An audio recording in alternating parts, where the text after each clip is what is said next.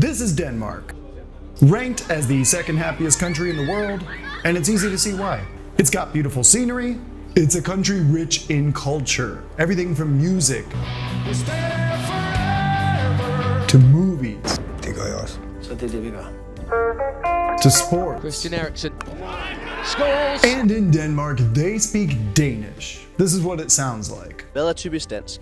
Her på gaden i Aarhus. If none of that made any sense to you, don't worry, because Denmark is one of the best English-speaking countries in the world. I mean, just listen to these people. And when I see and talk to newcomers and talented individuals from all around the world who come to Denmark for their career, I see people who are surprised by the quality of life they find here. And so it's no wonder why thousands of international students want to come to Denmark and study in English. But then this happened. My name's Davis and I come from Latvia. I came to Denmark to get my bachelor's degree in English. But right now, my dream is being taken away from me. My study program is being cancelled now that I feel finally settled in. Why would this happy, developed, English-speaking country suddenly cut off the majority of its English programs at university level? And why is this a massive threat to English education in the entire EU? The answer is in this paper, Agreement on the Reduction of English Language Higher Education.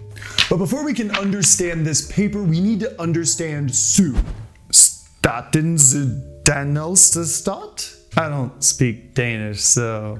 Statens uddannelsesstøtte. State Educational Support is an excellent translation for SU, and we're just going to keep calling it SU because I don't know how to say... Statens uddannelsesstøtte. SU was created all the way back in 1996 as a way to encourage Danish citizens to get a PhD. And it was so successful that they then expanded it out into master's and bachelor's programs. So what is SU? Why is it such a big deal? Education in Denmark is free at all levels, but of course you still have to deal with living expenses. And a lot of Danish students were just choosing to get a job rather than get a degree. SU was created to encourage them to pursue more higher education. It works by giving students a monthly payment. Denmark pays its students to go to college. And it totally worked. The EU's database Eurostat does not go back more than 9 years, so I can't personally validate this data, but if Timothy Hicks is to be believed, he'd crunched the numbers back then, and SU had an immediate and massive impact. University enrollment for young people shoots up from 30% to about 60% in just a few years. Everything seems great. Danes are going to college, they're getting paid to study.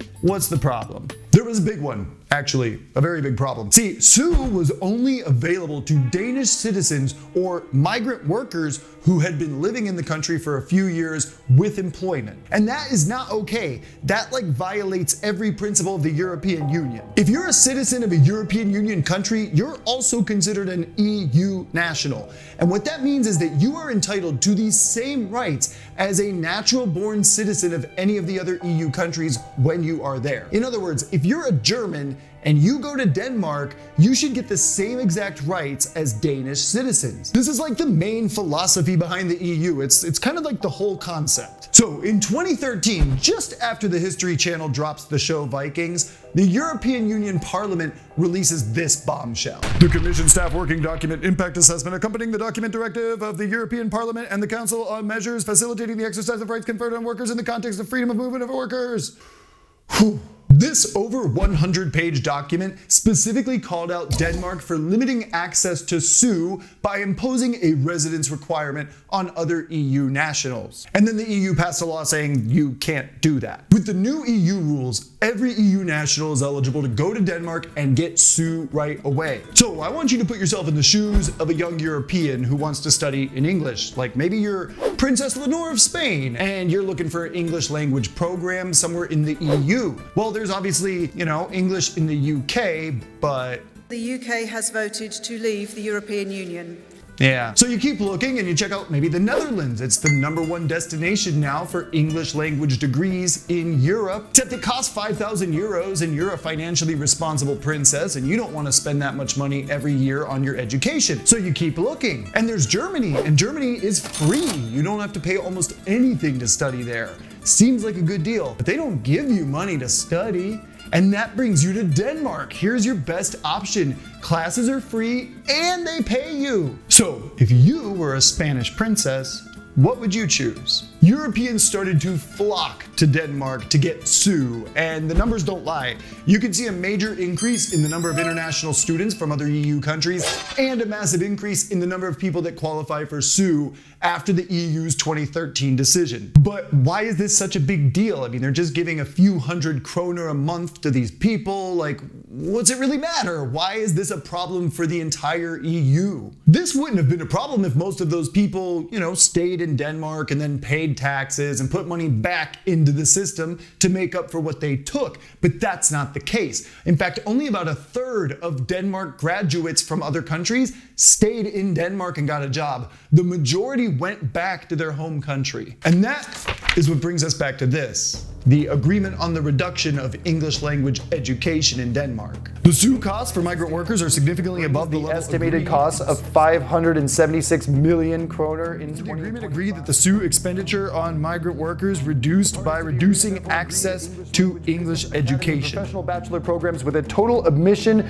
of approximately 650 training places that can still be offered in English. Denmark decided to slash English programs down to the bare minimum. SU was just going brrr, and they needed a way to reduce that, but they obviously couldn't exclude other EU nationals. So the only solution was to get rid of English language education. Obviously, people aren't going to come to Denmark if they're going to have to study in Danish. This is bad for everyone. This affects the rest of Europe, and it affects you as an international student. It affects you as a European citizen. It affects even you if you're living in Denmark. There are not a ton of English language universities in the EU. Countries like France don't even offer undergraduate programs in English in their public universities. Spain has very limited offerings, mostly from private universities. Countries like Austria and Belgium have very few English language programs, which is why we haven't even covered them yet. Your best options have been the UK, which is no longer part of the EU, the Netherlands, Germany, and then Denmark. Those students that would have gone to Denmark are now going to have to look somewhere else, and since the Netherlands is already packed and barely has room for more international students, that means they're probably going to end up in Germany. What happens when all of these people who wanted to go to Denmark start going to Germany? And then Germany has another budget crisis where they're spending too much money because they give education for free. What if they start cutting their English programs? The EU is trending now towards an old school European situation where every country is just going to teach in its language, and that's going to kill the flow of students from one country to another. It's going to destroy English language education across the continent, and that worries me. Demand for English degrees isn't going to decrease. If anything, it's going to increase, because every study shows that when you master the English language, you make more money. Countries that speak English better have higher rates of economic growth because they can engage in a global market. Learning English is good for nations and people. So why are we killing programs in English for the university level? And what's most frustrating about this whole thing is that there's an extremely easy solution. Right now, Denmark has to pay SU for all of those international students that come from other EU countries. Why not just make the other EU countries pay SU for their citizens? Instead of Denmark paying for a German to get SU, Germany should have to pay for that German to get SU. And if that happened, it would encourage governments to promote their own kinds of SU programs. It would also encourage countries like France to make more programs in English. Instead of punishing Denmark for creating a benefit for its citizens, the EU should be punishing the other countries for not innovating enough. If Europe doesn't change the way it handles this situation, it could mean the death of English language university education in the EU. And none of us want that. If you're still here, then I just want to say thank you so much for watching this to the end. It means a lot. I hope you found this interesting. This is the second time I recorded this video because I was first just going to do a quick update on like, hey, how to study in Denmark video is basically obsolete now, and like, here's the few English programs that are left. But I realized it was more important to talk about this issue and some of these things that are happening in Europe. I think it's important for us to understand these things so that we can maybe pressure things in the right direction, because the European Parliament needs to understand that its current policy will destroy English language education. It is not okay. And the only way they can change it is if people speak up and explain that. And the only way people are going to do that is if they know what the problem is in the first place. So that's what this video is for. I appreciate you watching it. If you're new here, thank you so much for checking this out, and I hope you come back to visit some more stuff. If this is not your first time here, again, thank you for coming back. Like, it means a lot to me. I hope to see you next week.